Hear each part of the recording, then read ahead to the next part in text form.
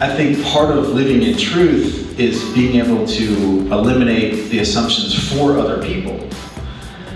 Because if you're constantly bringing truth to the conversation, then you don't leave things up to the other person's interpretation, the other person's imagination to figure out what's really going on. Like if you're constantly like living out truth, then they understand, like they know what you're trying to do. So in the context of like where I started with putting content on social media, I'm starting to think now of like, okay, yeah, today's episode 157 of the Daily Bread vlog.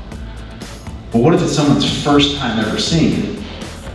And so it's just trying to constantly keep, I think, these core principles and these truths that I want to live and that I want to put out there to the world, like front and center, so that at least can eliminate the assumptions of what their purpose for doing this stuff is.